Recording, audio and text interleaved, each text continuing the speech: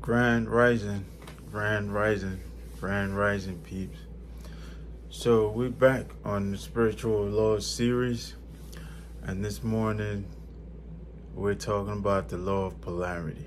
All right, the law of polarity. This law states that there are two ends to every spectrum, and everything has its polar opposite. All right, there's a start and an end to life. Temperature has cold and hot, right?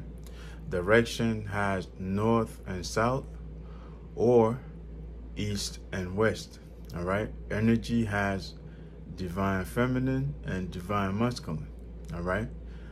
Morality has good and bad, all right? This law further teaches that even in our greatest struggles, there are opportunities, all right? In our deepest sorrows, there are aspects of joy. And during our darkest times, there are specks of light. Therefore, it's up to us to learn to realize these things, okay? So, that's the law of polarity, guys, huh?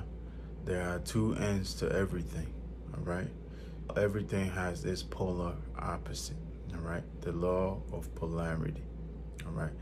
So I hope I made it clear enough, guys. Let me leave it here. Until next time, peace, love, and more life.